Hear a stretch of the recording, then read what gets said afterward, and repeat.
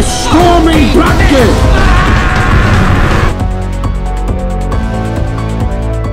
What's going on, everyone? So welcome to my latest video. This is, of course, my review for Halloween Kills, which is a 2021 horror film. It is the sequel to the 2018 film Halloween, and also a sequel of sorts to Halloween 1978. Now, these are the two Halloween movies that I consider to be really good. I've only seen these two and the Rob Zombie movies, and obviously this one. So I've only seen 5 Halloween movies out of what, like 20? So keep that in mind when you hear my thoughts in terms of this movie and everything. But I can't lie, Halloween 2018, I liked the way it ended. In my review, I did say that I wasn't the biggest fan of it, but upon marinating and everything, I honestly did like the ending. I thought that it was satisfying, which is why when I heard that the news that there was going to be a sequel, and not only that, but a sequel in addition to that one, and how they're going to be filmed back to back, I was skeptical. I was like, okay, so the movie did really well, so now they're like, okay, let's make sequels.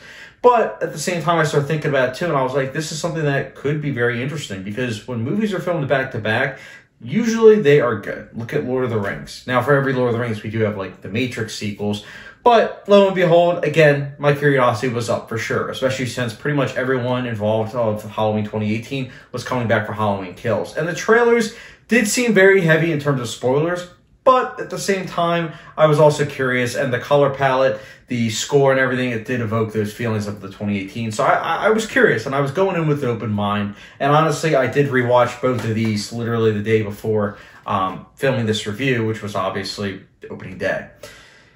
I have to say, right off the bat, Halloween Kills, I was quite disappointed by. I was saddened by it, honestly. By the end, I kind of realized that I was disappointed. Like, it started off where I was kind of like still kind of evoked at the fact that I was watching a movie, you know, that I was watching a Halloween sequel. Because again, when the pandemic started, it was like I was worried about movies. I really was, especially in theaters. So Halloween Kills was a movie that I was like, okay, when it comes out, I know it's going to do well, and I'm hoping that I like it. So to slowly feel that sensation of disappointment as the movie progressed, it took a toll on me. I'm not going to lie. But I will say not all is bad about this movie, for sure. There are some things that were pretty good, I would say, for the most part. I would say the standout has to be John Carpenter's score. It's not as good, obviously, as the 2018 one, or even close to the 1978 one, but it's still a good score, for sure, and I definitely will listen to it many times over. But I also thought that the sound mixing was pretty good for the most part. The score evoked with, obviously, the sound edits of, like, whether it's the knife or punching or throats getting slit, it all worked really well. It was mixed very well, and I did enjoy that.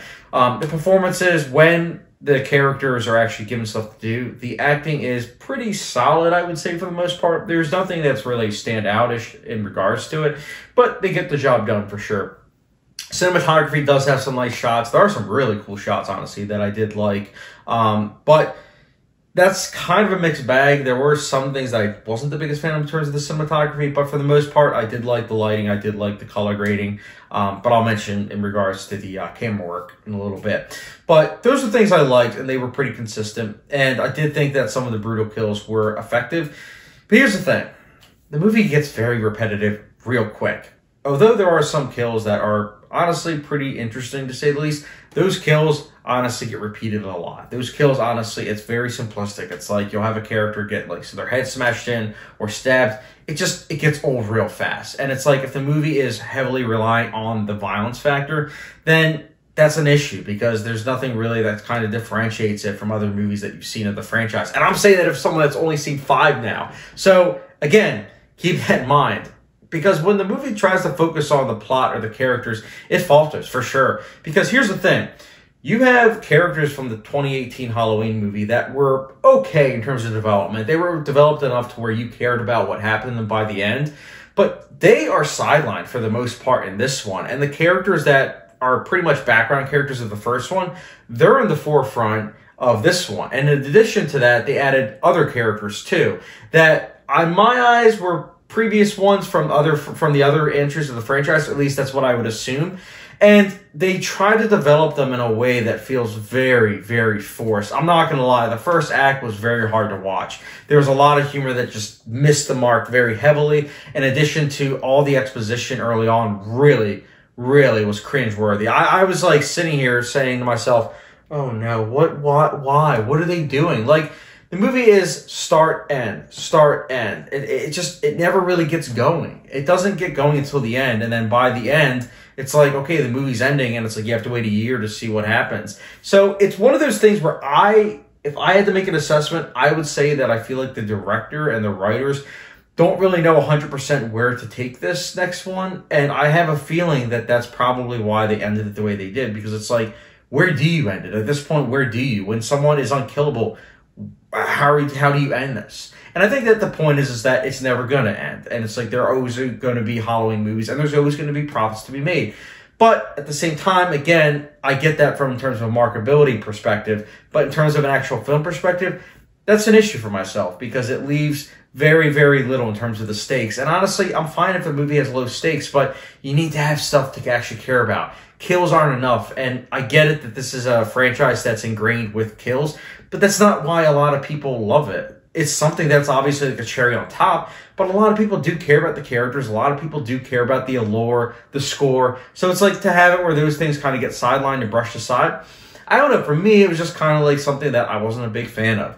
Kills alone were not something that I personally am able to say, yeah, great job, because even those feel kind of repetitive. And on top of that, some of those kills, you can't even tell what's going on. Like, it's like Michael J. Fox film did it sometimes. That's what I meant with the cinematography. I like the lighting and I like the color grading, but I just wasn't the biggest fan of sometimes with the camera angles. And in addition to that, the camera work, it was very shaky. You couldn't really tell a lot of times what was happening. And it's an R-rated film, so it's like, why are they doing this? Maybe it's low budget, but it's a higher budget than the first one, the first 2018 one. So it was very confusing, honestly. I was taken aback by that. And in addition to that, speaking of the cinematography, you have it where the 2018 one, and honestly the 1978 one, they have it where the camera actually lingers on shots for quite a while. And there's a lot of visual storytelling that's going on. It lets you soak up the environment, and it makes the environment feel like a character. Here, Haddonfield didn't feel like a character because the characters just wouldn't shut up. There were so many times where characters just kept on talking, and they would repeat themselves. It's like, it ends tonight, it ends tonight, it ends tonight. And guess what? It didn't end tonight. The audience gets blue balls, and it's very frustrating. It is. And I'm not just saying it's like, oh, it ended on a cliffhanger, so I don't like it. It's like, no, it ended on a cliffhanger. And in addition to that, I just didn't really care anything that was going on. So it's a very frustrating sequel. It really is. Are the ingredients there? For sure. But overall, I can't lie. I was disappointed by this movie. And, I got to say, Halloween Kills, I'll be giving a 2 out of 5 star rating, which, yeah, it doesn't get hot sauce rating. So, guys, again, I don't like reporting back that I'm disappointed, but here I am.